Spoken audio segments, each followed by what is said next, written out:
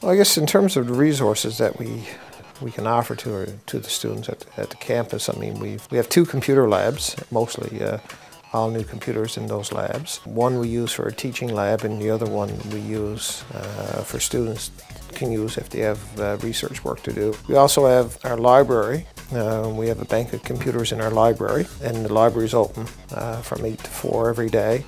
And then in the evening it's open as well from 6 to 9. We also have wireless internet around the building, so a lot of the students bring in their own laptops or notebooks and they can sit down in the cafeteria or in the lounge. We're trying to make students as comfortable as possible and also to provide them with an environment that's conducive to learning.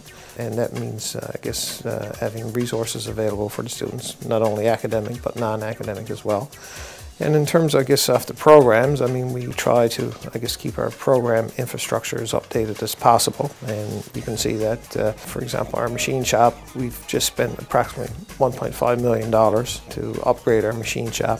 Probably spent close to $500,000 or $600,000 in terms of buying new equipment. So, I mean, in terms of infrastructure, I mean, and support for students, I mean, we provide anything from, I guess, the new computers to a new front-end loader, for example. So it's good equipment and good quality equipment, I guess, for our students as well. Right?